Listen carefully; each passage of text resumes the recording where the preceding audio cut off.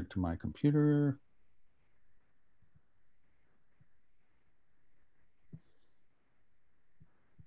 And welcome to the October 2020 Planetarians webinar. Today, we have, by popular demand, Chris Reed presenting about using images and videos in your planetarium legally. I say back by popular demand because he gave a seminar a bit over a year ago, actually, which was using music in your planetarium legally. And that one is recorded in our Planetarian seminar archive.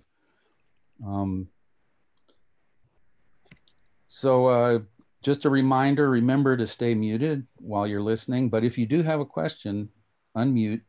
Remember to unmute if you want to ask your question, or type it in the chat. I'll be looking at the chat like a hawk.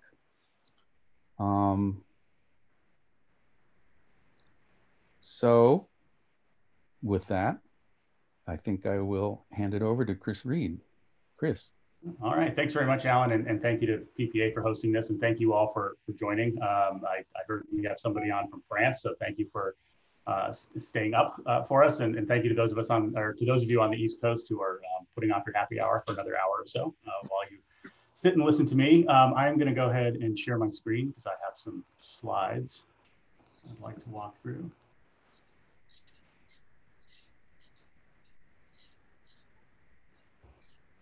And could you just confirm that that's coming through for everybody? Looks good. Great, thank you very much. So as Alan mentioned, our topic today is using images and videos in your planetarium legally.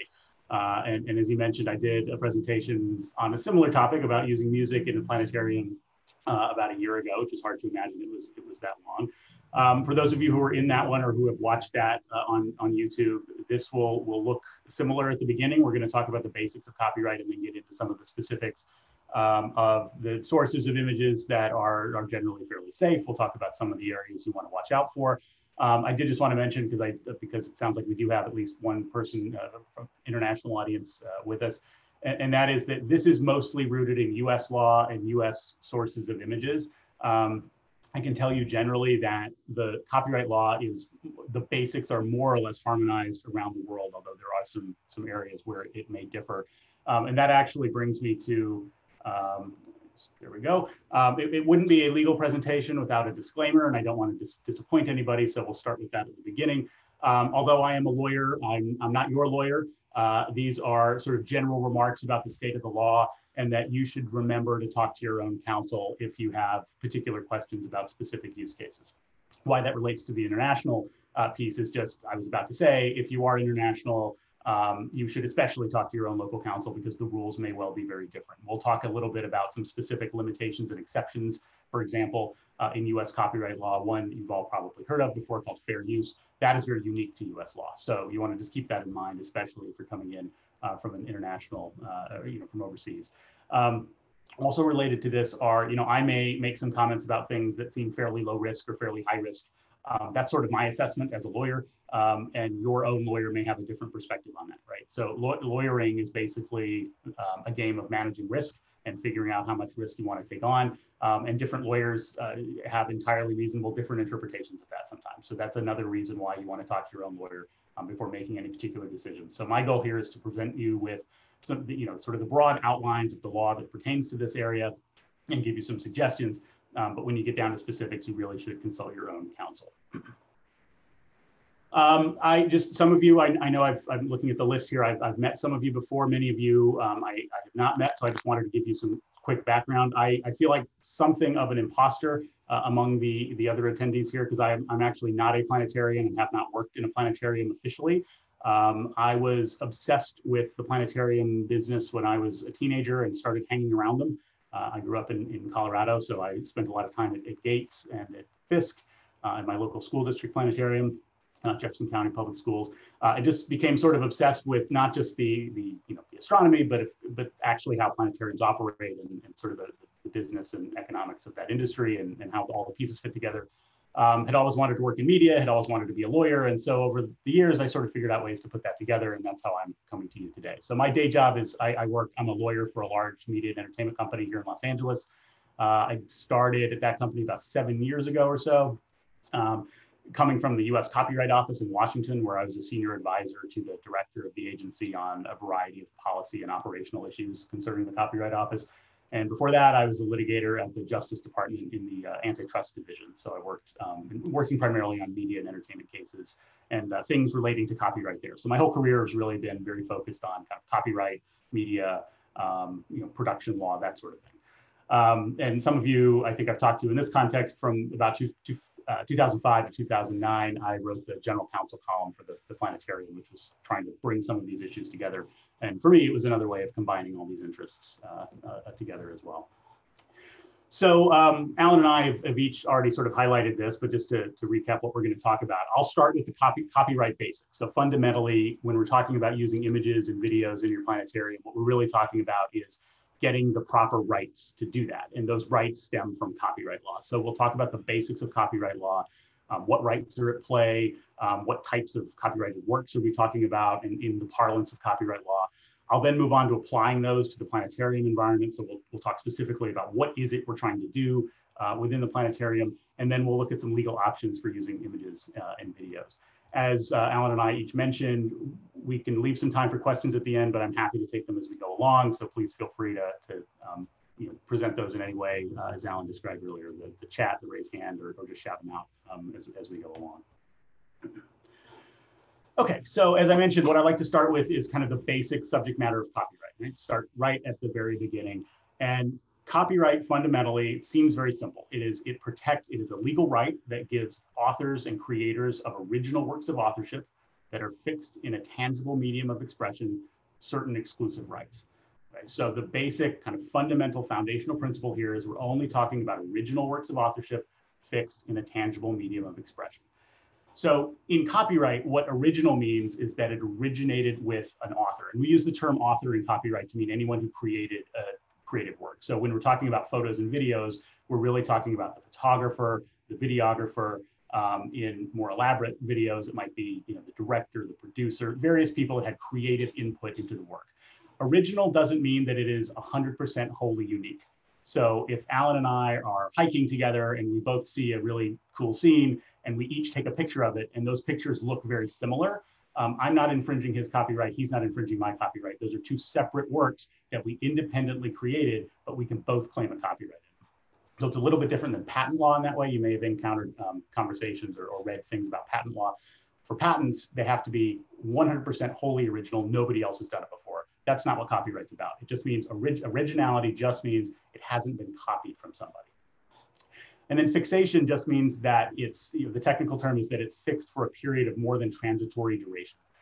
That's an overly technical way of saying it basically has to last long enough that you can exploit the work in some way that we'll talk about here in a minute. So you get certain rights with a copyright if you're the copyright owner.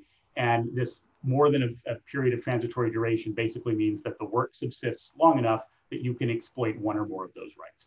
So the example I often use for this is a sandcastle, right? Sandcastle on the beach might be an elaborate, you might build this amazingly elaborate structure, but you couldn't claim a copyright in that as like a work of art or a sculpture, even though you could claim sculptural protection for that if it were in fact like a freestanding sculpture. But because it's in the sand, the tide's going to come in and wash it away. It doesn't last for more than a period of transitory duration and therefore is not entitled to copyright protection. Chris. Yes. If it's a video of the sandcastle, though. Yes. You would have, that's right, you would have protection in the video, right? So, and because there's additional creative input that goes into creating that videotape work or video, recorded work in some way. So that's exactly right. So, and that gets me to actually the next slide. So thank you for the segue. This is what, that original works of authorship fixed in a tangible medium of expression is very generic. In one of the rare moments of Congress being useful, they have provided us with a list in the Copyright Act of what that actually means. So there are these categories of protected works that are defined by statute in the Copyright Act. And you can see them there. I won't read them to you. We're concerned about a couple specific ones. So in the presentation that we talked about earlier about music, we were concerned about musical works. And then down at the bottom, you see sound recordings. Today, we are worried about two different categories, pictorial, graphical, and sculptural works, which you see there, fourth from the bottom. And also motion pictures and other audiovisual works, right? So those are the categories that we're talking about today. So let's say you have one of those, that's a copyrighted work. What does that mean? What can you do with that? And you remember a second ago, I said, well, there's these certain exclusive rights that a copyright owner gets. Here they are on your screen now. A copyright owner has the exclusive right during the period of copyright protection to reproduce, prepare derivatives, distribute, publicly perform, publicly display, and for sound recordings, there's a special rule. So what this means is only the copyright owner or somebody that the copyright owner has authorized to engage in these behaviors can do these, right? So reproduction is very simple. That is the basis of copyright law, right? It is the right to copy. If I write a book, the only person that's authorized to make a copy of that book is me, or I can authorize other people to do it. And that's what a publishing contract is. If I write a book and then I give it to, HarperCollins, and HarperCollins goes and prints it, they're doing that under a license agreement with me, or they might have bought the work from me, right? So they then have that copyright. The point is only the copyright owner can engage in these things. Most of these are self-explanatory. I'll just spend a second on preparing derivative works. That is, the easiest sort of textbook example of that is a book that's converted into a movie, that's produced into a movie. That movie is a derivative of the book, right? It might be a translation. It might be an adaptation. A lot of times people, if anyone's familiar with fan fiction, where people take sort of the world that's built by an author or a TV show or something, and then they write their own stories. Technically, those are derivative works of the original work. And if you're going to commercialize them, you would want to have permission from the original author or owner of the copyright, film studio or the TV studio or what have you. Public performance and display is where we're going to spend some time later. So we'll talk about those within that context, because that's obviously something we do in the planetarium environment. What can happen if you infringe a copyright? And I should mention, I'm going through these very, very quickly. This copyright is a full, it's a full semester course in law school. And I'm just giving you the very highlights. And so if anybody wants to know more about this, please contact me afterwards. I can give you some resources for where you can get more into the basics of copyright. But if you unlawfully or without permission of the copyright owner engage in certain of those protected, those exploitative categories I talked about a moment ago, you are in violation of the law unless what you're doing falls into a limitation or exception to copyright. So let me just pause for a second and explain the structure of copyright law in the US. And this is true mostly around the world as well. The first part of the copyright law, the first 100 pages or so, deals with granting rights to authors. So that's the stuff we just went through very quickly, right? So it is, what types of works, what types of rights, and under what conditions you can exercise those rights. The next part of the Act, the Copyright Act, and again, global copyright statutes, take some of those away, right? And we call those limitations and exceptions. And the reason we have limitations and exceptions is because copyright is fundamentally about speech, right? It's about expression. It's about expressing oneself or a company's views, or it's about creative work being expressed in some way. And that in the United States tends to run up against the First Amendment, right? We want to make sure it's another value of our legal system in our society, that people have the ability to engage in productive speech that enriches the public good. And the concern with copyright is if you lock down all the speech, there won't be anything left for people, for other people to use. And I'm being deliberately hyperbolic with that, but that's the general principle. And so that's why there are limits to copyright law, because the idea, if I could, for example, prevent somebody from writing an editorial or writing a review about my book, and I prevented them from quoting my book, it would shut down speech that's critical, potentially critical of me or critical of my book. And our free speech doctrines say that that's the sort of speech we want to encourage. So that's why there's limitations and exceptions to copyright law. So we'll get into the limitations and exceptions in a minute, but I just wanted you to understand sort of the broad construct. So if your conduct falls into one of the categories that was on my prior slide, it doesn't fall in, it's not exempted by a limitation or exception to copyright law, and you don't have permission of the copyright owner, you can you can be an infringer. And that's, it's illegal.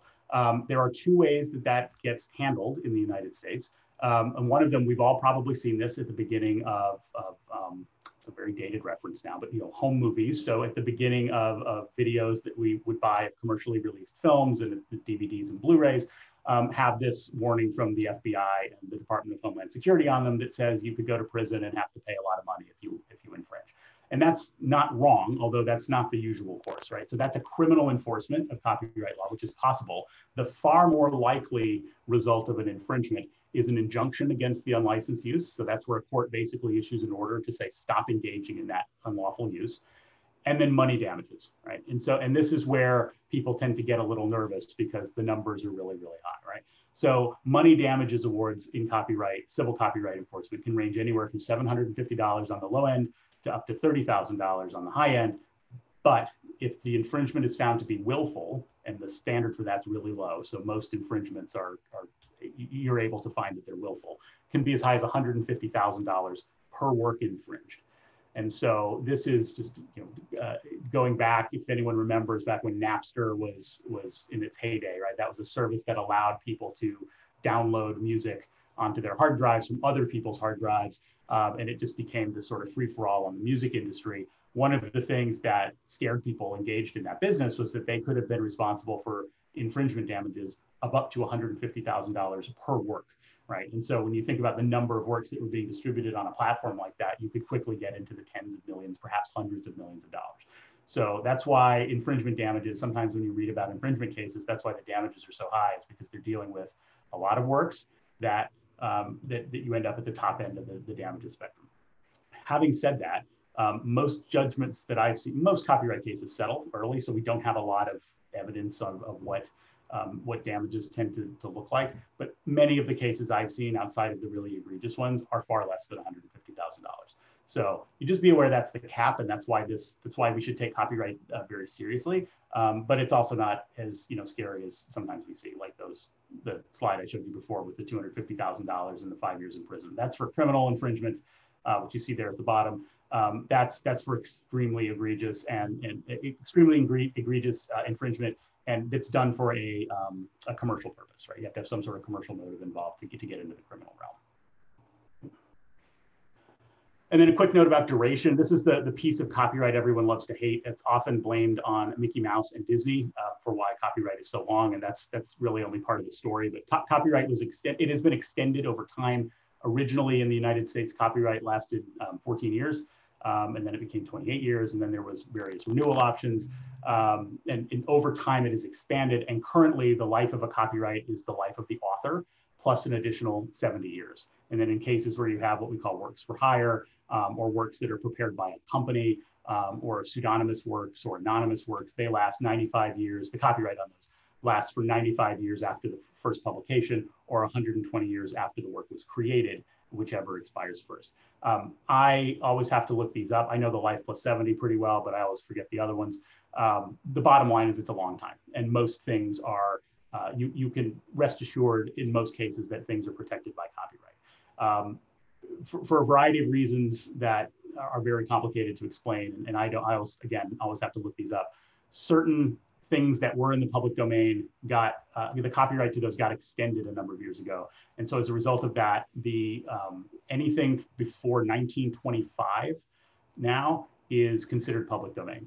But then anything after that is potentially still in copyright. And then we have to go and look at what the law was at the time the work was published or created, and whether certain formalities were followed and whether something was protected or not. So duration gets very, very complicated very quickly, but the clean line is pre-1925, it's in the public domain and no longer protected by copyright. After that, it becomes more complicated to figure out. Okay, so those are the basics of copyright. Again, whirlwind tour of the Copyright Act. What I want to do now is transition into how do you actually use these, how do you use the works and the rights in within a planetarium. And so I took three kind of use cases, right? One is you're using images in planetarium shows, projecting them on the dome in the theater. The other is in exhibits, right? That surround the planetarium theater. You might be, but on-premise exhibits. And then the third are websites. So both of those are exploited. Well, let me do this. What you're doing, to put it into copyright parlance, is you're taking pictorial, graphical, and sculptural works, which is one of the enumerated categories of protected works, and or motion pictures or other audiovisual works, one of the other technical categories. And then the rights that we're worried about here, the rights we're concerned about, are public display or performance, right? Because we're either displaying them in exhibits or performing them on the dome in the case of video. We might want to prepare derivative works. So that means we want to take something and put it into one of our own shows or put it into some other context. So we might need derivative rights. And then reproduction in the case of, I wasn't going to go too far in this, but if you're producing shows for distribution, for example, you're distributing them to other facilities, you would want a right of reproduction and a right of distribution as well. And we'll see in a minute that, you know, a lot of times when we talk about terms of licensing, that those get separated out, and that if you want, you know, it's one license to do something within your planetarium, and then you need an additional license if you want to distribute it elsewhere. It either costs more money or you just need additional permission. But this is sort of what we've done is taken copyright law, looked at it broadly, and now we're narrowing it. These are the things that we're going to spend the rest of the time talking about. So that's just to orient ourselves within the broader context of copyright law. So quick reminder on music for a second, because for those of you who have either watched that seminar or read anything that I've written or other lawyers have written about copyright in music, you know it's enormously complicated because for every song, you might have two separate rights at issue. Right? You have the musical work and the sound recording. Those are often owned by two different people. And so the licensing landscape for music is extraordinarily complicated. Unfortunately, in this environment with images and video, we don't need to worry about that because almost always the rights we need for videos and images are owned by one party, right? So it's usually the photographer, the videographer, or their employer. So it's much more straightforward. Whereas in music, we have all those, you know, the ASCAP and BMI organizations that represent publishers, and then you have the record labels that are, you know, own the masters. It gets enormously complicated. Images and video are complicated for some other reasons, but fortunately, it's not this. So we don't need to worry about that. To the extent that was on your mind. I just wanted to kind of clarify you know, what we're talking about here is a little more straightforward. So let's make this a little more practical and talk more specifically about what are our options? Like where might we find or how do we navigate the rights that we need for images and videos we want to use in our facilities? And the first seems obvious, but I thought it was necessary to mention, create your own images. So when you create your own images or create your own videos or commission somebody to make them and you draft the contract properly, you own those from the beginning. And the reason I said, just to caveat that, the reason I said when you draft the contract properly is that for independent contractors, the default rule is that they own the copyright unless you get it assigned to you in an agreement. So versus if you're an employee of an enterprise, a company or an organization, the company, and you are performing the work within the scope of your employment, the company or organization owns the copyright. So if I mentioned I wrote the general counsel column for a while for IPS. When I would write those, I would own the copyright in them, and then I was basically licensing IPS to print them, but there was never a formal assignment of copyright to IPS. So the copyright remained with me, and IPS had the right to print them. Right? Versus if IPS had hired me as an employee and said, your job is to write articles for us, every article I wrote under that employment arrangement would have been owned by IPS. Right? So that's, just keep that in mind when you're commissioning things. And that's almost a whole other topic of sort of how to draft agreements to make sure you're capturing those rights. But just keep that in mind that when you're creating your own stuff is a clean way to own the copyright if the contract's been negotiated the right way. So that's item one. That's probably the simplest, easiest way to use, you know, copyright cleared images. Next on our list is using old images that are in the public domain. We highlighted this a minute ago. Works that were published before 1925 are in the public domain. Those you can use. There are some databases floating around out there that purport to maintain, you know, only public domain works. I know the Library of Congress, the Prints and Photographs division there has a fairly large archive that they have done their best to identify when things were published to help guide you. One thing you'll find with a lot of those databases, and I'll talk about this more in a minute, is that they're not making any representations or warranties that their research is accurate. And so the risk you run when you do that is that they might be wrong. And it turns out that that photo was actually published in 1927, and the estate of whomever took it is still around, and they now want to get paid. Right? So there's some risk in doing that. But that's, again, like I said at the top, a lot of what we do is risk management, and it may be that in a particular circumstance, that's a risk that you're willing to take based on the type of use that you're engaged in. And I'll talk more in a minute about databases that purport to have images or videos that are ready and clear for use. So our third option is to license something from a reputable source. And that's what I'm getting at when I say reputable source, is we want to make sure that whatever representations they're making, they're going to either stand by them or that we think they're reasonably accurate. Because again, this is sort of a game in risk management. And then the fourth and final kind of broad category of ways we can do this is by relying on an exception or a limitation. And this is where you really want to get the advice of your own counsel, because it's making a judgment call as to whether your particular use or engagement fits within the statutory text. So that's actually what I'm going to talk about first, is a couple different, really 3 different exceptions to copyright that we might be able to rely on when we're trying to use images in the planetarium. And the first is this, and this is really US specific at this point, this particular one. US government works, so works that are prepared by employees of the United States government in their official capacity, are not protected by copyright. And that is right there in the statute. This, what you're seeing on your screen, is a quote from the law. And the rationale for that is that we, the taxpayers, paid for that work to be prepared, and so the government does not claim copyright in it. You'll see at the bottom there, though, that or in the second half, the United States government is not precluded from receiving and holding copyrights transferred to it. So there are situations where somebody will prepare something for the government and then assign the copyright to them.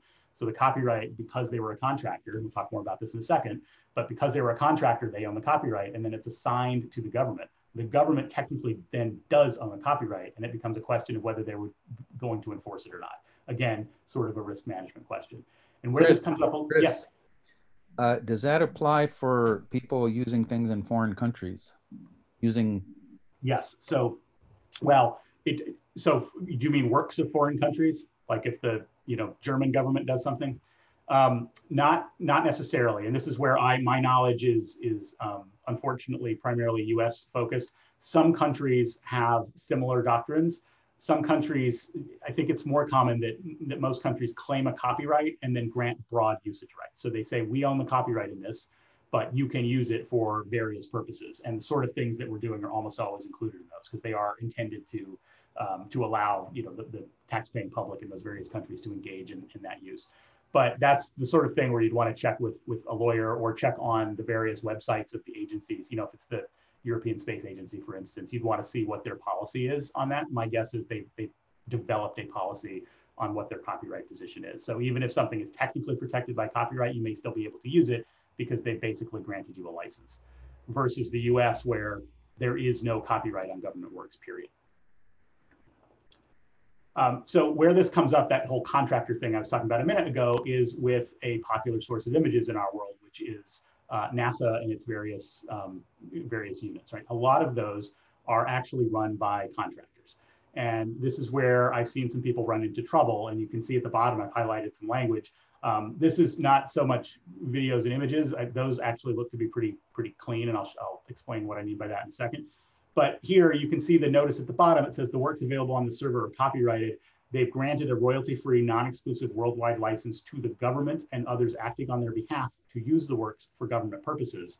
But any other form of use is subject to copyright restrictions, and prior approval must be obtained from the party holding the copyright. And the reason I highlight this is because, I think a lot of us, and me included for a long time, took stuff from JPL's website or took stuff from from NASA websites, and assumed that because it was on the website, it must be a government work and is therefore free and clear. And that's just not the case. So you want to be very, very careful when you're using this stuff to figure out, kind of look at the image credit, see who actually prepared the image, and then look for an image use policy. And I will show you an example of that here. This is STSCI. This is another example of a contractor that owns a copyright in their work. But then you can see it was prepared on the second line down there, prepared under certain NASA contracts. Unless specifically stated, no claim to copyright is being asserted by STSCI. Any material on the site may be freely used as in the public domain in accordance with the contract. So what they're saying there is, when they drafted the agreements with NASA, with the government, although the private contractor could have taken the position that they own the copyright, they haven't. They've said they've agreed with NASA that they will make those works available as if they were works of the government. And that is the most common arrangement in government contracts. So typically the government gets either there's no copyright, there's an express statement that says we are not claiming copyright protection here, or they say we're claiming copyright protection, but we're giving it to the government. And the government then is not going to assert that copyright. So you're free from any sort of restrictions typically in those situations. Most of the major reputable government agencies in the US have a policy like this that's on their website. The other thing to look for is, a lot of times images and videos you might want to use are part of press kits or materials that are released to the media for the express purpose of generating publicity. And there, even if they're not expressly saying that you can use those things, there's a strong argument, again, this is one of these risk management things, but there's a strong argument that what you've actually got there is an implied license. So an implied license is a legal concept that basically means by the conduct of the person who owns the rights, we're assuming that they intended to give a third party certain access to those things. And so this comes up all the time in various other things I've done where people freak out because images they released to the press start being used in a way they didn't want them to be used. And it's kind of like, well, but you released them to the press. And so now you can't be surprised that the press is using them. Even absent a particular agreement saying the press may use these, it's sort of implied from the context, like they were on a website intended for distribution to the press. You can't now complain that the press is using them. And so that happens a lot here as well. Like if you're going to incorporate something into a planetarium show and it was released to you in this context where it was obvious that that's what you wanted it for and that's what you're going to do with it, there's a strong argument to be made that notwithstanding whatever copyright protection there may be, you had a license to do what you did. Where you start to get into issues is with, again, with like show distribution, because that's kind of a level above, right? So using it in your own facility is one thing. It's very clear and it's a more contained usage. When you start packaging that and selling it or licensing it to other people, I think is where a lot of rights owners would start to ask for some either additional compensation or just the ability to provide more guidance or more restrictions on how that work is used. Similar, going back to JPL for a second, similar image use policy. These are just examples that I put in from some commonly referenced sites. I mean, I don't mean to suggest this is the universe of things you can use, but things to look for when you go to websites. And Alan, to your point earlier about international partners, I think that are international government agencies, I would look to their websites to see if they have similar policies and practices, because my suspicion is they do. Right? Government agencies are it is in their best interest to publicize what they're doing. And so typically they will take positions that allow you fairly broad access rights to their stuff, subject to whatever rights that they may have themselves. If they've hired a third party to do something, they may not have the rights to grant you for all of the things that you want to do. And in some cases, you may need to go back to the original rights owner. But by and large, most government agencies, at least in the US, can grant you pretty broad usage rights to use them in those three ways we've been discussing in the planetarium. So you can see here, this one, JPL's image use policy, I just captured this the other day. It says, unless otherwise noted, images and video on JPL public websites may be used for any purpose without prior permission, subject to special cases noted below. And I like this last line, because what they're basically saying without saying it is, please don't ask us for permission because we don't have time to respond. They're basically saying, if anybody asks you if you have permission, print this page and show it to them, which is a good practice, by the way. And I'll talk about that in a moment in a particular case. But whenever you use something that you don't have a specific license for, so if you have a specific license for it, you should keep that license, handy. But along with that, I would keep printouts of any, or digital print PDFs of the websites where you captured certain assets that you may be using, images and videos, and a time-stamped copy of the policy as it existed when you used it, just in case there's any question later. If somebody comes back to you and says, why did you use this image? Why did you think you could use this image? You can turn around and say, well, I thought I had this license by virtue of the language on your website. And the timestamp helps, and nothing fancy with the timestamp, just, when you usually print a website, it gives most internet browsers will give you the date and time at the top or bottom of the page. Just keep that as a PDF with those assets so that if there's any question, you'll have it ready to show people. Okay, so that's our first kind of government use or government work exception. There's another exception in the Copyright Act, again, very specific to the United States, called it's often referred to as the Teach Act. The Teach Act is actually much broader, but this is one particular part of it. And we often hear people talk about it's okay to use things because of the education use exception. Well, there is no education use exception. That doesn't exist. But there is this little nook and cranny of the Copyright Act called the Teach Act, which basically says that performance and display of a work by instructors or pupils in face-to-face teaching of nonprofit institutions in classrooms or similar places devoted to instruction is okay, even if you don't have a license or otherwise have permission of the copyright owner. The text you see in blue is highlighted because those are the operative phrases, right?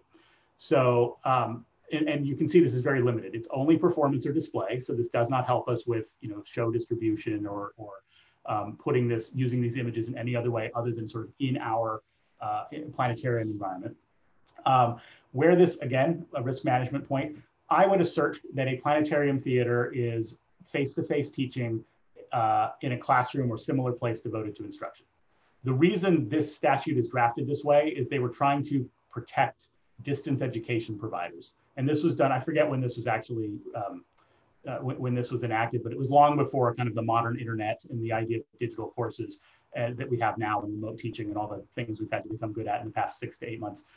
This was when distance education was largely kind of packaged videos that you watched and maybe sort of workbooks or PDF materials. And so what they were doing is crafting, what Congress was doing was crafting an exception that would still allow the distance education providers to protect their stuff by limiting it to classrooms or similar places devoted to instruction. And I don't know the legislative history on how that language became specifically what it is today, but my suspicion is they said classroom and somebody said it needs to be broader than that, and then they got this add-on.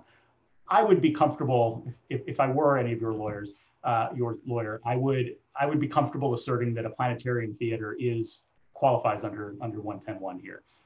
But again, this is something where I would, before you rely on it, I would want to talk to if I were you, I would talk to your own counsel to see how they feel about that. But this is how most schools get away with not getting specific permission to show movies in classrooms, to sing songs, things like that. It's performance, it's display of the copyrighted work in this prescribed setting. So I mentioned I wouldn't hang my hat on this outside of certain limited circumstances, but it is out there, and I wanted to make you aware of it, and also make you aware that there is no such thing as this broad education exception. It just doesn't exist. The other exception that comes up a lot that is also sometimes confused as an education use exception is fair use. Another uniquely American concept. You may have seen things about this. This is often misconstrued, that people think that it's fair use. People think there are hard and fast rules. So it must be fair use if I take less than 10% of something, or if I change 5 lines, it's fair use, or I can take 20 pages out of a 100-page book or whatever. And that's just not how the rule is set up. The rule is set up as a balancing test among these 4 factors that you see on the screen. And I'm not going to read them to you, but the key thing to remember is that to figure out whether something's fair use, we have to think about each particular use in context and balance these 4 factors. And with images and video, it's very difficult to do it because you've got this number 3, the amount and substantiality of the portion used. You can't use a part of an image typically, right? You're typically trying to use a whole image. So now you're kind of, so that factor for photographs kind of gets thrown out. So now we have to think about, or not thrown out, but sort of, minimized. So now we've got these other 3 factors. And unless you've got something that's a really clear case, fair use can be challenging because it is ambiguous. And the flip side of a lot of people complain, oh, fair use is useless, it's too ambiguous, how could I ever rely on it? I still might get sued. And then, because fair use is an affirmative defense. So the way fair use works is somebody comes to you and says, you infringed my work. And you go, no, I didn't, it's a fair use. But by the time you have the opportunity to make that argument, you can make it at the, when they complain to you stage. But really, to know if something's fair use, a court has to say it is. And that's an expensive process, right? To get all the way to a litigated judgment where somebody decrees that it's fair use. And so this is where talking to lawyers is very helpful, because there's been nearly 100 years of jurisprudence on what fair use actually means, cases that interpret all of these 4 factors. And so we lawyers can sit and look at a situation and kind of say, this looks an awful lot like the type of things that have traditionally been fair use. And then maybe another use looks an awful lot like things that have not been fair use. So we can help kind of navigate that. It is not true, though, that anything done for education is fair use. And a lot of people there's a piece of the law that comes before these 4 factors that kind of sets out some examples. And one of them is teaching, but it is just an example. And it's not an exhaustive list either. There's like news reporting, commentary, and criticism. This is really where the rubber hits the road as far as that safety valve I talked about earlier between copyright and First Amendment values. It's fair use that kind of carries a lot of that water. So when somebody says, I'm engaging in some use of your copyrighted work, but it's for a beneficial purpose and it's advancing free speech and et cetera, it's fair use that usually they're relying on. For our purposes, it's a little tricky to rely on fair use just because, especially with images and video, because you're usually using it to enhance something as opposed to, or to illustrate something, as opposed to comment or criticize or engage in some commentary of the actual work. So, for example, if you're just using images in a planetarium show, I don't think that's enough to consider it fair use. If you're just using them because that's a good visual to demonstrate something, I don't think that's enough. If you're using it because you're doing a piece on a segment or a lesson on, how different people might colorize images differently, or how 2 different shots of the same thing look different under different types of conditions, or something like that, where the image itself or the video itself is the subject of the teaching or the commentary or the criticism, it's much, much more likely to be at fair use. And that's why I say that's kind of a narrow needle to thread, which is why I say it's the sort of thing you'd want to try to talk to a lawyer about. Also, a lot of institutions have their own fair use policies. They'll tell you sort of what you can and can't do.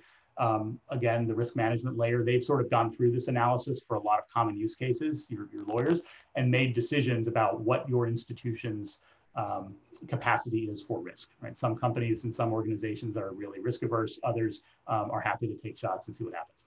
Right, it just depends on the environment that you're in.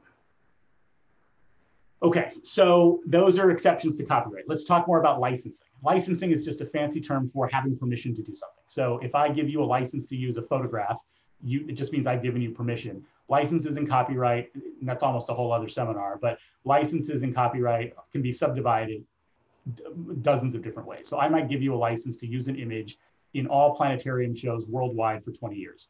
Or I could say you can use it in a specific planetarium show that's shown to no more than 60,000 people within 2 years in the state of Michigan during during these 3 months or something like very, very specific language.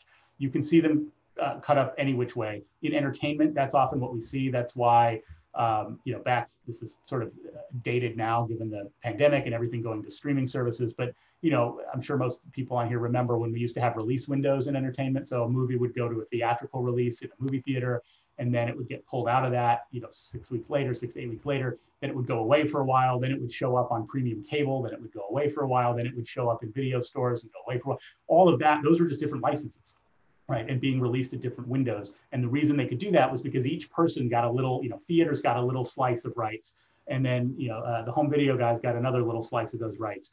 So you can carve up licenses however you want, or they can be as broad as you want, right? And so you saw like the JPL text, that's technically a license granting you permission to use those images. It was very broad. It said anything on these websites you can generally use subject to these terms and conditions, right? So licenses run the gamut. And we're going to talk about a small handful of them here. The first one I have struck because it is mostly a joke, but you would be surprised at how many people think that this is okay. And this is the bane of photographers' existence these days. We jokingly in the photography community call it a right-click save as license. People think it is okay to take images off of websites and just use them. And the reason they think it's okay is because it is so easy to do. You can right-click on an image and save it, and you have a copy of it. And so part of what we're seeing in the photography community these days, the professional photography community, is they are aggressively starting to enforce their rights because there is so much infringement going on, particularly on the internet, right? It is so easy for me to take an image from a website and upload it to Facebook, and then somebody takes it off of Facebook and then puts it on their own website, and all of a sudden you've lost control of that image. And so photographers are sort of fighting back a bit. I'll talk a little bit later about copyright enforcement entities that some of you may have heard of. They've been very aggressive at enforcing image use on websites. But the point of point one really is, just because it's online doesn't mean that it's free to use, right? So just keep that in mind. I think most of you probably are well aware of that. That's why you're here, but I just wanted to mention it. Chris? Yes. A question popped up Sure. From Todd. I'll just read it. I am 5 years into a 15-year license to the show One World, One Sky from Skyscan. They just went out of business. Is the show still licensed? It is tough to say without the license agreement, without seeing the language. So that's something you'd want to run by your own, like looking at the language by your own counsel. But if the agreement says 15 years and you've got a date on it, then I would take the position that it's probably okay. Just based on those facts alone. Like I said, you want to look more closely at what the agreement says. But generally speaking, that is the license is the license, regardless of whether the copyright owner is still in existence or not. Alan, I can comment on that as we are the licensed distributor of that show. Yes, regardless of the status with Skyscan, those rights basically revert back to us at the Adler. So yes, you are still permitted to carry that out to the extent of the original license. And then when your original license expires in 5 years, you will renegotiate with us or with one of the other distributors on the market. Perfect. And it's good to hear that there was sort of that scenario was contemplated and the rights revert, because what often happens is companies will go bankrupt. This happens a lot in the music industry. Record labels or other players will go bankrupt. And then nobody can figure out where the ownership of the copyrights went. And this often happens, it's not just it happens once, like it happens over the years, multiple people, people will acquire a catalog, not properly register that. It will end up, going through all these different hands. And then at the end of the day, nobody knows who owns that work. And it becomes what we call in the copyright space an orphan work, which means it is still, we know it's still protected by copyright, but there's nothing we can do about it because we can't talk to the original copyright owner. And because the risk of damages is so high, you'll remember up to $150,000 per work infringed, people won't do anything. And so it's become a real policy issue. And if you're interested in that, the Copyright Office has done a bunch of studies on that and proposed legislation. The legislation made it all the way through the House one year and kind of got stuck in the Senate. But they were trying to set up a regime in the US, at least, where you could use those after doing a good faith search to find the copyright owner. If you couldn't figure out who owned it, you could use it until a copyright owner comes forward, at which point you'd have to negotiate with them. But the copyright owner wouldn't be able at that point to say no. Right? They couldn't stop you from continuing to use it. You just have to come up with some reasonable compensation for doing so. But in this situation that Mike just described, it sounds like that has been pre-negotiated. And so they've figured that out. They own the right, they get the rights back, and then they're able to do deals on their own for the, even though their distributor is no longer available to do that. Yep, that was in our original distribution agreement with Skyscan, which was signed way back when to give them the rights to do that. So yeah, exactly. And that's one of the challenges for like a quote unquote end user is that often we're not apprised of like what's going on behind the scenes. And unless something, if a company winds up in an orderly fashion, that's usually handled. But more often than not, it's because of a bankruptcy or people just forget that they own rights, because that's one of the things. Copyright is so broad, people often don't realize what they own.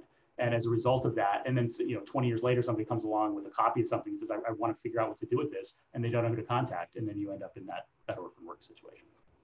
So, all right. So back to licensing. I'm going to then talk about a couple of specific sites that people have been lured to lately. One is called Unsplash.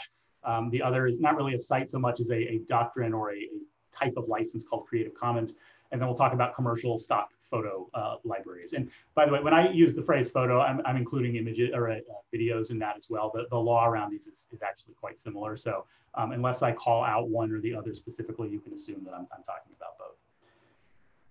Okay, so this is a website called Unsplash that has become very popular in the past several years. And it is basically a free stock photo library, which sounds very exciting. And it's pretty good. It's got a lot of really high-end images that people have contributed, and they're free to use for more or less anything. And you can see their license on their website says that. It's very clear. You can use, you can download them for free. You can use them for commercial or non-commercial purposes, and you don't need permission, but they would like attribution. You can't sell the photos without significant modification. Query what significant modification means, but let's put that aside for a minute. And then you can't create a competitor to Unsplash. So you can't go in with and scrape all the images out of Unsplash and start your own site. So that sounds pretty great. And even if an image is removed, you can continue to use it, subject to the terms of the license that was granted originally. And again, when I say the license, I mean what we just looked at, which is basically you can do what you want with the image. That all sounds well and good. One of the challenges with Unsplash that I have found frustrating is this issue that images can be removed from it. And unless you have documentation that it was originally published on Unsplash, or that's where you got it from, if somebody comes down comes later and says that photographer either sold that image to someone else, sold the copyright to that image to someone else, or they just forgot they put it on Unsplash, and then comes after you looking for money, you don't have any evidence that you have a license to use it. So here again is where, remember I said earlier, I suggested printing out a copy of, or a screenshot of the license terms when you use images. I cannot stress that enough on sites like this. And I'm using Unsplash because they're the biggest. There are other services out there that purport to have free photos.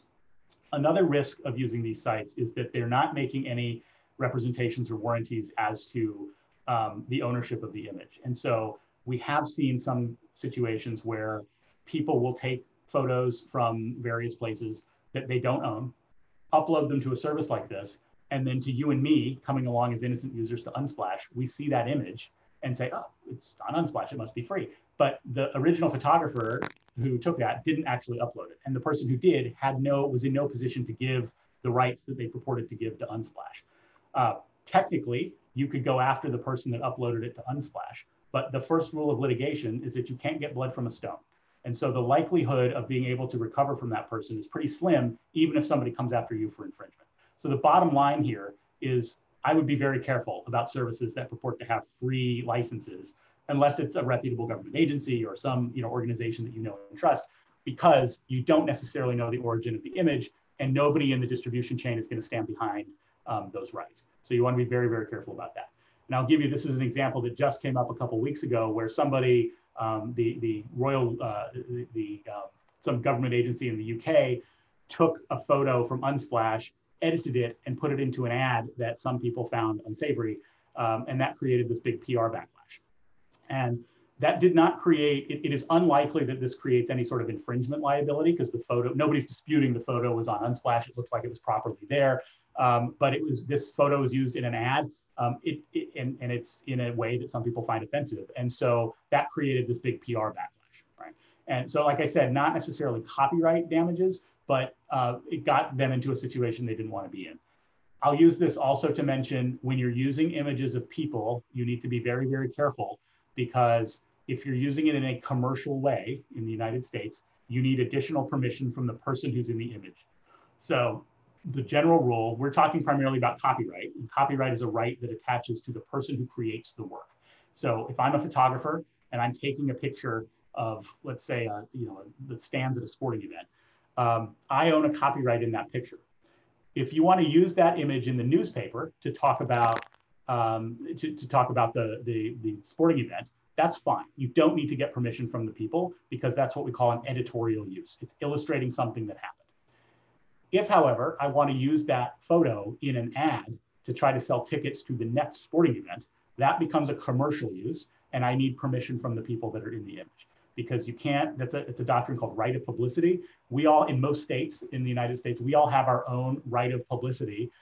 We all own our own right of publicity, so that you can't use somebody's voice, name, likeness, image to promote a product or service, or to promote engaging in some commercial transaction without permission of that person. Right? And I see somebody in the chat made a comment about using music in political rallies. This is exactly one of the arguments they make. Because often those performances are, it is just a public performance of a musical work. And so if the venue where that's being performed is covered by an ASCAP, BMI, or CSAC license, they're covered on the copyright side. So the argument for the argument is they're covered on the copyright side. So they have to make a right of publicity argument to say, I, as the artist, have no desire to be associated with you, the politician. That's effectively a commercial use, because you're trying to encourage somebody to do something. It's not a commercial, like we're not selling, a product, but we're selling that candidate as a political person. So that's exactly kind of what's going on in that situation. So again, these Unsplash things, I think they're risky just because we're not clear on where they come from, and there may be other rights issues lurking there that we're not clear about. Next level up is this concept of Creative Commons, where we see it's, and I would say these are a little safer to use, but they still present similar risks. And they have a similar kind of setup. You can go to the Creative Commons website, and they have what is basically a stock photo library of images that are licensed under a series of specific Creative Commons licenses.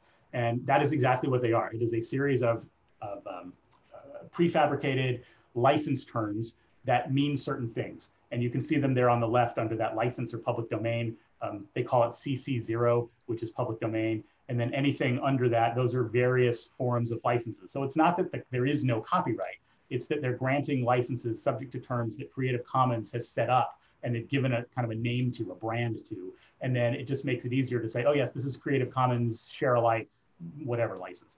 And just to give you a flavor, there's dozens of them, but just to give you a sense of what they look like, this is kind of what they call the license deed, or the little snapshot of what each license means. If you click on view license code, you'll get the full license language that only a lawyer could love. And that will actually explain sort of what rights are included and what aren't. Although the plain English statement does a pretty good job of explaining that as well. And you can see this is an image I stole from somewhere else, but it is licensed, as you can see in the upper right, under a Creative Commons license. And so it was acceptable for me to use it for this purpose. But this sort of summarizes the key license terms relate to whether you have to provide attribution, whether you can create derivatives, whether you have to provide downstream users with the same rights that you took, and whether it can only be used for, or whether it can be used for commercial or non-commercial uses. One thing I want to highlight here about the share alike piece, What makes that tricky for us is if we're including a Creative Commons image or video into a planetarium show, for instance, under the license term, if it's a share-alike license under Creative Commons, it requires that we then grant a share-alike license to anybody downstream for the planetarium show. And where that gets tricky is we may not have those rights to give, right? So it may be okay for that particular image, but let's say also in our planetarium show, we have 20 seconds of footage we licensed from a Hollywood studio, right? You're only gonna have the right to use that in your show unless you've negotiated for rights to distribute that to other people. And so it creates this, it's a little bit of a challenge for these share-alike licenses because you may not have those rights to give. And you don't want to be an infringer by purporting to grant those rights to somebody else when you don't actually have them. So my concern about Creative Commons is the same as my concern about Unsplash, which is it's very easy to designate something as Creative Commons when it actually isn't. And these are examples from Flickr's upload screen, and they're a little dated now. I don't think Flickr's upload screen looks like this. But the point is, I have had cases with photographers who, my client has used an image thinking it was Creative Commons. The photographer comes forward and says, no, it isn't. And then we show them where it was designated as Creative Commons. And they say, well, I didn't upload it there. So it's the same issue as you have with Unsplash. I have seen cases where people take images from Facebook or Twitter or name your social media platform and then upload them to a service and designate them as public domain or one of these licenses. That makes it very, very dangerous to rely on them. Because again, Creative Commons is very nice in that it creates for us a standard kind of lexicon to use. Like it's easy, rather than drafting licenses, we can just say, oh, this is Creative Commons, whatever. And we know what that means because we can go look it up. But it does not guarantee that those images are owned by the people that are purporting to grant the license or that that image was actually supposed to be distributed in that way. And they're not going to stand, like Creative Commons is not going to be there for you if you get sued over using that image. So just something, again, I'm not saying don't use these. I'm just saying be aware that that's a risk that exists. So an example of where Creative Commons licenses are really, really useful is in concert with a concept we talked about earlier, which was that government use, that government works exception. So here we can see the National Radio Astronomy Observatory has been trying to step up its game on distributing assets to people like the Planetarium and provide, or organizations like Planetaria, and allow them to use their image assets that they have put online, subject to this media use policy. And you will see that this media use policy, a few things I want to highlight here actually, there's some terms. So those are easy to read and understand. I'll highlight a few of those here in a second. But it also says there in that first full paragraph that it is under the Creative Commons Attribution 3.0 unported license, and there's a link to it there. So what they're saying here is that you can use these however you like, subject to the terms of that license, as long as you also follow the terms that are set forth in this website. So this is a situation where I would trust the rights that I'm getting from Creative Commons because I know that that license was granted by a reputable source, right? I trust NSF, I trust the National Radio Astronomy Observatory, and I trust that if I follow these rules, they're not going to come after me. A few things I just wanted to highlight here, and actually one of them I already talked about. That second, well, let's start with the first bullet there that's in the red box. They disclaim any liability arising from the use of those images. Keep that disclaimer in mind because I'm going to talk about the flip side of that here in a second. Second one is if the image or video includes an identifiable person and it might violate the right of privacy, you have to get separate permission. We already talked about that. So there, technically from a legal perspective, like I said, you really only need that permission if you're going to use the image in a commercial context. But what they're saying here is if you want to use that image from us, you have to get that permission no matter what. So that's then a term of this license, not just the law. It's become part of the license agreement that you've made by using their images. And then there's this language about narrated videos that are offered for the express purpose of incorporation into new works, maybe reproduced only in their entirety. This I just highlighted because it's certainly not unreasonable, but it's a common sort of thing we see. If certain people certain enterprises grant you a license to use something that's sort of pre-formulated, a lot of times you don't have the right to edit it. So you can use it as is, but you can't chop it up. And often that is because, and I don't know that that's the case here, but often that is because whatever contracts were involved in them producing that original show required that those components or that show, that video or whatever they're licensing you, that had to remain intact. It's part of the deal. So again, a Hollywood example, often agreements with directors and actors and producers say that The studio will not edit the film in any kind of material way. The directors, once the director and the studio agree on the final cut of the film, that's that. The studio is not going to go and release different versions of it. They don't have the right to do that. So that's sort of what's going on here. So that is, just to summarize where we are, that is an example of a Creative Commons situation where I think it's reasonably trustworthy and safe to rely on this language because it's, the source, we know who they are, and that they are making the decision to release things under Creative Commons. I'm a little more nervous when I see just random things on the internet identified as Creative Commons because I don't actually know, or I'm not very confident in that designation because I don't know who made it and whether the original rights owner was involved. Okay, so now we're up to another way of licensing images. Yes. Something popped up in the John Erickson. Do you want to unmute and say what your question is? Good question. If a Creative Commons license says you must provide attribution and links to a license, is it sufficient to put it in credits at the end of a program? Or if you have a YouTube video with an image, can you put it in the description section? Or does it have to be accompanying the image?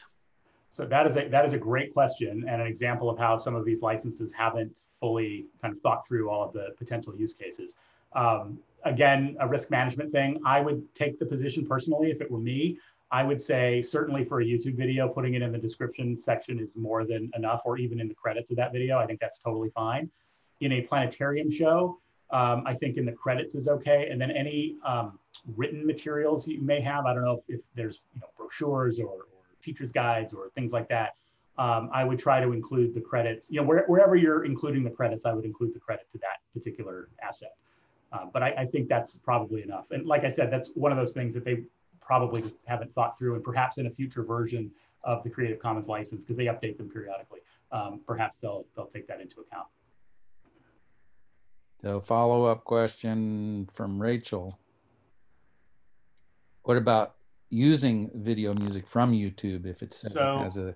I think that's risky as well, although with one caveat, and that is if YouTube has identified the track, so it's sort of automatically, you usually see on some of these videos, it'll be some random person's video, and then underneath it will say, music, copyright, UMG, whatever, the Universal Music Group, or some sort of record label or music publisher. What's going on there is that video is uploaded and then automatically matched to a database of copyright assets that the record label or music publisher has provided YouTube. It's unlikely that anything that's going through that matching process would be available under a CC license because they're usually commercial enterprises that sell things commercially. So if it's that, I would be reasonably confident in the rights information that you have.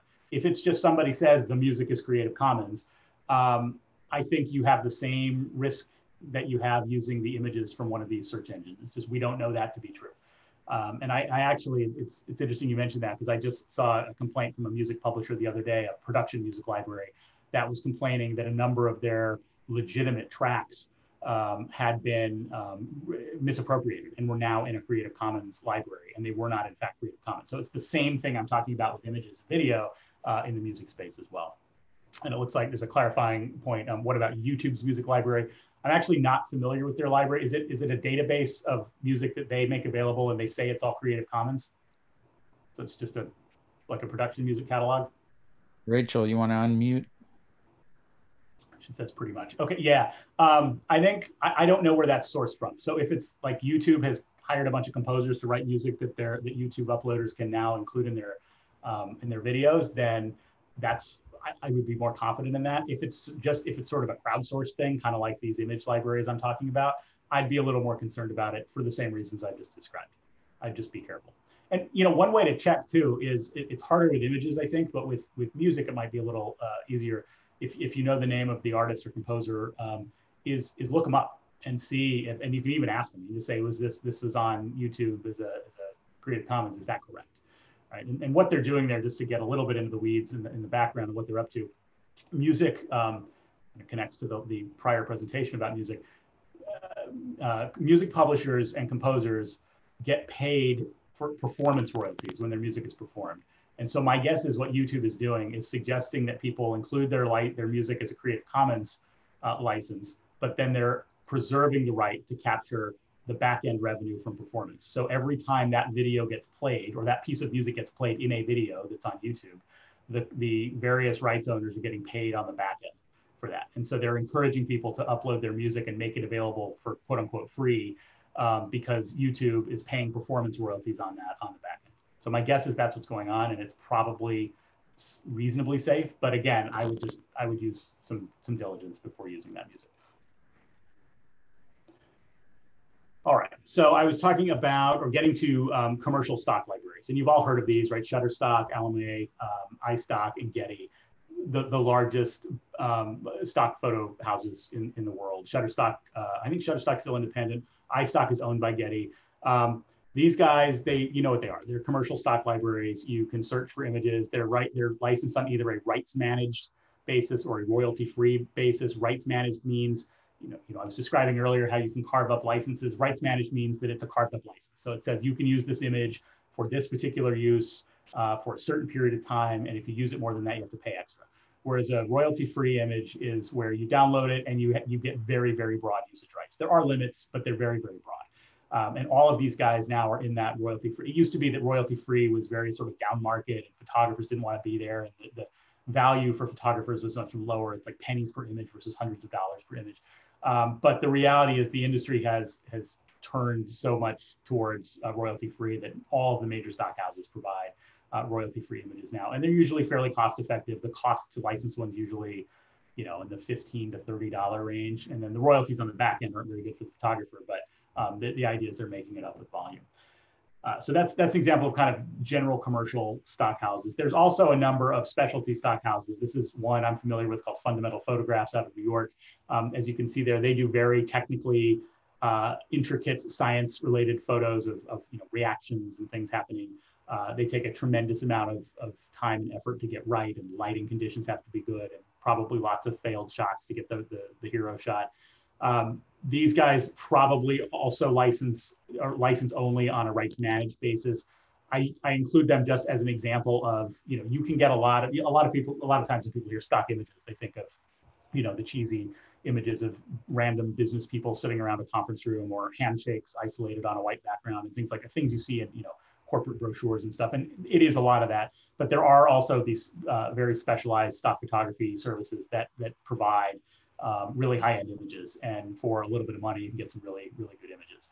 The reason why this is the safest way to go if you're going to license images, and this is true for footage as well, is this portion of the license agreement that most of us just skip over and click I agree at the bottom. But this is the representations and warranties, part 3 there, and part 4, indemnification and liability.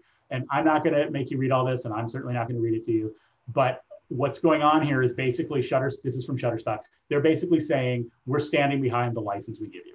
So if somebody comes forward, if you use an image from us and somebody comes forward and says, you're infringing my rights, they will step in and defend the claim for you. That's what indemnification means. And you can see there are limits there. It's not, I think the monetary limit is in there. It's not unlimited.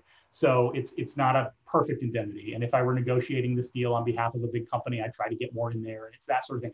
But of all the things we've talked about, this is probably one of the safest ways to go because of this language. If you have a problem, you can call Shutterstock, you can call Getty, you can call iStock and say, somebody tells me I don't have a license for this, can you help me figure it out?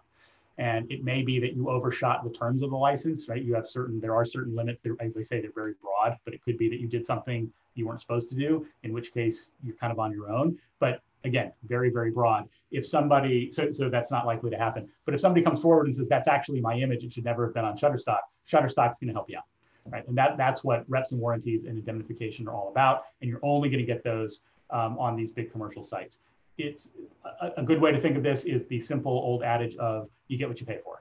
So if you're using free images and free stuff and you're not sure where it comes from, there's risk involved in that you may end up paying, down the road for if it turns out you didn't have those correct rights, versus licensing from the source at the beginning and from somebody that's going to stand behind it. Yes, you're paying a little bit of money, but you're also getting the peace of mind that they're going to stand behind any sort of infringement situation that might come up. All right, specific to footage is this question that comes up all the time. Why can't I just use images or videos from YouTube? And the answer is, and you may, those of you who are in the music presentation or have watched that will recognize this because this is exactly the same slide. It is because you can't use the service is YouTube, to view or listen to content other than for personal non-commercial use. And you can't, and then it specifically says you cannot publicly screen videos or stream music from the service. So remember back when I talked about what rights we need, one of them is public performance if we're going to present it in our theater. And so because of that, and because the terms of YouTube that we all agree to by just using YouTube say that you can't do that, it's technically a violation of YouTube's license. One thing you can do is go to the person who posted the video and see if you can figure out who owns it. And if they own it, you can negotiate with them for rights to include it in your show. And if they don't, maybe they can help you find who owns it. But using things directly from YouTube is a little bit risky for this reason. It's a terms of use violation. Okay, into the home stretch here. This is just a heads up. I mentioned these casually earlier, and I want to spend a couple more minutes on them. There has been a recent rise in organizations that are sometimes referred to as copyright trolls. In more polite society, they are known as copyright enforcement entities.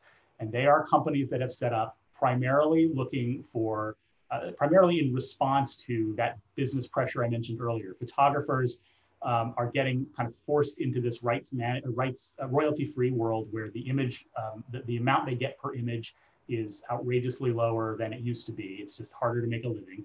And then on top of that, the internet has just made it so easy to infringe that they're facing pressure from both sides. People are ripping them off because nobody cares about copyright on the internet, and they're not making as much on legitimately licensed images because the market has changed. And so there's been this influx of companies that run around the internet searching for uses. They match those up with the known licensed uses that a photographer's provided them. And then they send a letter to typically it's a website, that's on which the unlicensed image appears, and they demand a certain amount of money to settle the claim. And there are varying degrees of severity of these. There are some out there that are, there's one lawyer out there who is well known to the courts and copyright lawyers as somebody who goes in and just sues. He doesn't send a letter. Like typically you get a letter that says, you know, they're usually fairly polite and they say, you know, you perhaps didn't realize, but you're using this without a license and let's talk about a settlement, right? This guy just sues you. And then you find out about it when the process server shows up with the lawsuit. And then he tries to extract a settlement because he knows that litigating it's going to cost more than just settling it. And he can usually get a higher settlement because by then you're freaking out about having to get a lawyer involved and it just gets expensive. So you want to settle quickly. So that's kind of one extreme. At the other end are these polite letter writers that sort of say, they're very polite in tone and they just say, you're using this image without a license and we'd like to resolve this with you. They sometimes don't even call it a settlement. They call it a retroactive license fee. They're trying to be more sort of customer focused and try to engender some sense of, you know, your willingness to pay that photographer down the road. These guys are aggressive online. They haven't yet, because they build basically bots that go and crawl the web for infringements, and then they have automated backend systems that match those up and fire off, you know, thousands of letters. So there's an economy of scale to it. They haven't figured out yet, as far as I'm aware, how to identify infringements in physical spaces. So I don't think you'll run the risk of getting a letter from one of these guys as a result of a Planetarium show or a use in an exhibit. Having said that, it's not an excuse to go infringe people's copyrights. I'm just saying that if you're going to get these, it's going to be a web use almost certainly, particularly social media. They're very aggressive on. I guess my one piece of advice here is just don't panic. You can almost always negotiate with them. A lot of them are very aggressive when you get them on the phone. It's typically because they're being handled by people who are paid on commission, and they're not lawyers. They're just the people that work for them. They're claims resolution people whose job is to extract as much money as possible. So the way I tend to counsel clients when these things come up is I basically say, look, what would you have paid to license this? Let's offer them a little more than that. And the reason I say a little more than that is I call that the infringement premium. You can't expect to pay market rates for something you shouldn't have been taking in the first place, shouldn't have been using in the first place. So it's kind of fair to offer them a bit more. But like I said, often they come in with these outrageously high demands, and you can almost always talk them down a little bit. And then once again, I know it sounds like a broken record, but if you do get one of those letters, or certainly if you get served with a lawsuit, absolutely talk to your own lawyer, because especially if you get served with a lawsuit, there's very precise timing, like you have to respond to that in a certain number of days. And so if you don't, you could default, and then it becomes a whole much more complicated scenario and more expensive one. So absolutely turn that over to your counsel immediately if you get something like that. And certainly if you get a letter like that, loop them in as well. Okay, so that's all I wanted to say about that. Here is my attempt at summarizing what we've just talked about. So you can see the various options down the left there in my rough 3-point assessment of whether they, or assessment on a 3-point scale of how risky they are. So you'll see there for public domain and using your own footage, those are pretty safe to use across the board, right? Because there's no, you either own the copyright or there's no copyright by definition for public domain is. Government works exception, I put sort of a use caution situation there because again, there may be a contractor involved that may own the rights and it may be subject to a license. So it's not saying don't rely on government works. It's just saying be aware that that exception may not apply based on the circumstances. So just be a little vigilant and figure out kind of, do your due diligence to figure out whether what you're using is covered or not. We have the TEACH Act next. That does not work for on-site exhibits or websites. Like I said, it has to be in a situation like a classroom or other place devoted to face-to-face teaching. I would be comfortable arguing that a planetarium theater counts. Some lawyers may not be that liberal. Again, talk to your own counsel, try to figure that out. But I would say that's a use caution and then doesn't work for the other two. Creative Commons and Unsplash and services like them or websites that purport to offer large databases of images licensed under Creative Commons or footage licensed under Creative Commons. Again, use caution, see if you can figure out where the image originates and confirm that it is actually available on a Creative Commons license. Commercial stock, generally safe across the board because of the reasons we described. They usually know who they're dealing with. They know who owns the copyright and they stand behind it. So even if they're wrong, it's on them, it's not on you, which makes it a much simpler situation. And then finally, YouTube, and we just talked about that, the terms of use, which is the license basically under which you can use that content that's posted on YouTube is limited to personal use only. So it doesn't help us in the planetarium environment. So that is all I have. So I appreciate your time. I see there's a couple questions in the chat box. So do you want me to, Alan, do you want me to handle those?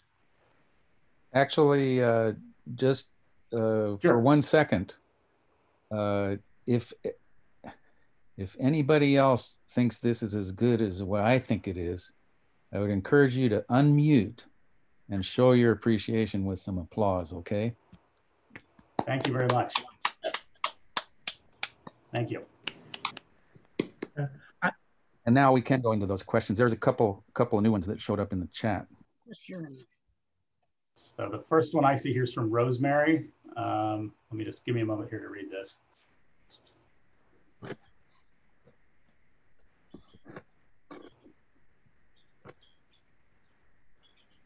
Good question. So, okay, so her question, I don't know if everybody's read this or not, but the question is, she's created material specific for use by her planetarium. That material is a combination of material she was given specific permission to use, so a license, and Creative Commons license with the share alike requirement. She's never shared that material beyond her planetarium. Your outreach effort, does the Creative Commons SA license cause a problem? I'm not an expert on the Creative Commons license language, but my instinct says it shouldn't be a problem because you haven't made, you're not making it available. You just, the physical copies are not available publicly. There's no mandate that you make copies of them. What you're sort of getting at is this doctrine in copyright called the first sale doctrine, which separates the physical work from the copyright. And what share alike is about is that the copyright interest in something is shared downstream. So if you were to make that available on the web, for example, as a PDF, you would, under the share alike license, as I understand it, you would have to make that available for other people to share it. So in other words, if then I took your PDF and put it on my website, you wouldn't be able to do anything about it because I presume, provided I'm also making it available under a share alike license. That's my understanding at least. And then your next part of that question was, if you work with a teacher for classroom material, does fair use kick in or the teacher? It might. So those are both fact-specific questions that are difficult to answer in the abstract because it sort of varies on the specific situations. Remember, fair use is very fact-specific. It's sort of hard to go through. Without knowing more about the material you're using and how you're using it, it would be tough to say. Let's see, Rick asks, what about requiring your students to watch a YouTube video and then take a quiz on its contents? Is that legal? Yeah, I don't see any copyright reason why you can't do that. The only issue may be if certain students, for whatever reason, can't use YouTube or something like that, those sorts of issues. But yeah, there's no copyright issue there because you're not making a copy of the work or anything. And you're not engaging in any of those copyright rights by just telling people to use a particular, to look at a particular video.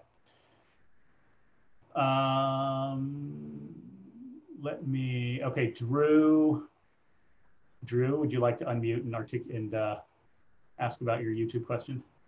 Yes, thank you. a lot of things are live streamed now. I'll just use a NASA example or a NRAO example, an eclipse. Mm-hmm.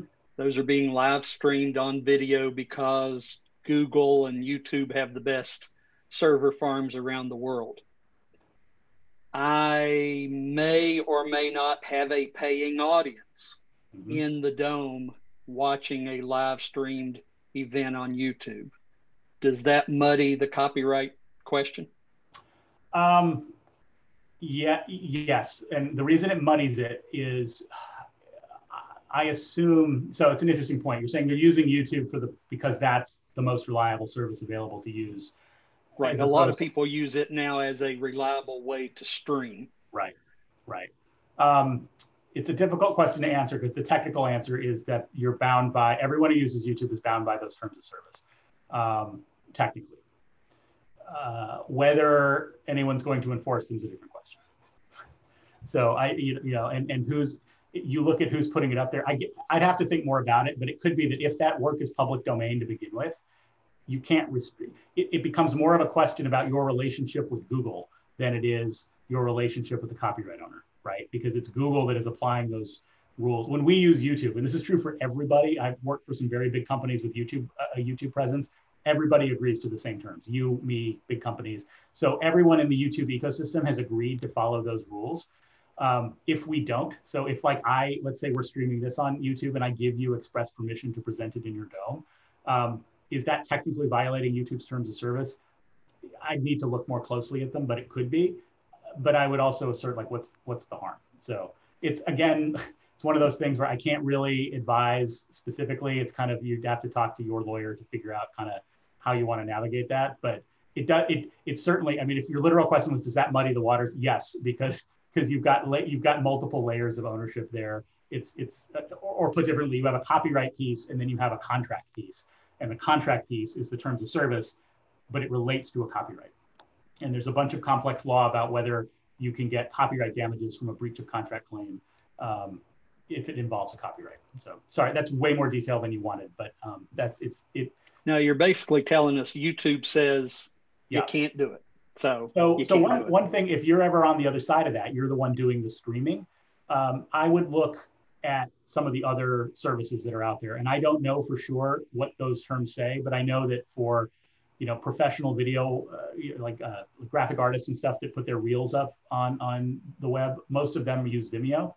And I don't know if that's because it just looks more professional and YouTube's kind of known as, cat videos and K-pop stars and stuff.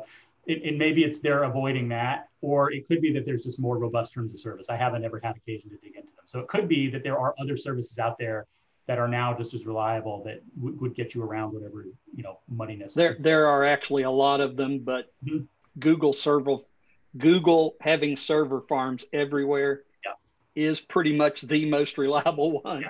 They've got a lot of edges, so you're never too far away from one of their servers. Yeah, I'm sorry that's not. I enjoyed the presentation. Thank you very much. And sorry that wasn't a super helpful answer, but hopefully it got you a little closer. All right, so Steve has pointed out the photos of the photos are copyrighted. They are, and nearly everything in this presentation, save a couple of the images in here that I took, are actually licensed from Shutterstock. So this one was a Shutterstock image. Although I live in LA, I am not that patient to get this shot. I thought it was a nice shot. But yes, they are all, I'm glad actually you asked that. And I debated putting the credits on this thank you slide, or on the final thank you slide, so that they would all be there. But yes, they are all properly licensed. Thank you for the kind words, Mark. Appreciate that. And Jeff. Okay, so Rick asks, so if I post PDF PowerPoints, which have non-commercial teaching purpose only, and they're images not from a stock agency, but just from Google, is that okay? PDFs posted on the website. I would, technically no, because you don't have a right to do that with the images. The way most educators get around that or deal with that is by making them only available through some password protected service. And that's actually one of the big sell points behind all these course management platforms like Blackboard and Canvas. All of that is password protected, access controlled. You can only be in a certain course or you have to be in the course to get access to the course materials. And the reason for that, part of the reason for that, there's a lot of reasons, but part of it is if you can show that you've restricted access to the work, it gets it much, much closer to a fair use than just putting it out on the internet for everyone to see. Yeah, well, I do so much work in climate science and trying to get the real science out there that I feel if only a tiny number of students get to take advantage of my assembly of all this information, it's like, why should I work so hard? So that's kind of depressing to hear. Well, so what you could do, I don't know what these images are that are in there that you're getting, but if they're of, if they're from scientific papers and things, you might check the language. There may be some licensing language in the document because a lot of those that are prepared pursuant to federal grants carry very broad rights grants to downstream users. So I don't know if that's the kind of thing you're using or if they're just like random images. Well, both, but I would say I don't. Well, so my college doesn't subscribe to these expensive journals, and so whatever papers that I read and get images off of, they're freely available on the web. Mm-hmm. I don't know whether that makes a difference or not. I'm not really worried about copyrights, frankly. You're in the classic sort of conundrum where it's a technical. You technically would need to license that, but it's possible that the likelihood of an enforcement action is relatively low given the context. But it's a case-by-case thing you have to look at. And there may be, if it's academic and it's being provided, you're using small portions of things and there may well be a fair use argument there as well. It's tough to say without looking at them and actually, kind of digging in. But so there may be some ways around it, but I just meant to suggest that the way most schools get around that issue is by limiting things to a small group. But I take your point that in your situation, the whole point is to not limit it to a specific group. So I definitely hear feel your pain. And your connection. Chris, I think there's one more question, but before we take that question, I want to remind people or say to people who came in late, there's several people who came in late, that we're signing in through the chat. So if you just put your name and where you're from is interesting for us to see, where your location is in general. That would be good just for the record. But again, Chris, this is amazing. It's been really, really, really good. I'm glad you liked it. Thank you. So it looks like our last question is, or the last one so far is virtual field trips using Zoom as private presentations, not recorded. What are the limitations? That's a good question. I don't think, if it's not being recorded, it's not being fixed in a tangible medium of expression. So you're not creating a copyrighted work. And I would submit that what you're looking at on the screen or showing people on the screen, might be subject to copyright protection, but it's probably only fleeting. So if you're like doing a tour of something and there's a copyrighted artwork behind the scenes, we worry about that in the media industry where it's going to be blasted out to, millions of people. So that's, on a set, you'll make sure that everything has been properly, licensed and everything down to the art on the wall and everything. In your situation, it doesn't sound like any of that's likely present. So that seems fairly low risk to me. Again, caveat that without knowing all the facts, it's difficult to say, but that feels fairly low risk to me. Thank you, Chris. This is we have permission to post this video in the archive now from the source. Okay, again, one last round of applause if whoever wants to unmute and show their appreciation. Thank you very much. This is I enjoy doing this. I am in awe of the number of people that joined. So thank you all for spending a little bit of your Friday afternoon or evening with me. I appreciate it. Okay. Thanks, Chris. Have a nice evening, everybody, or wherever you are. All right, have a good weekend. Have a good one. Thanks, you guys.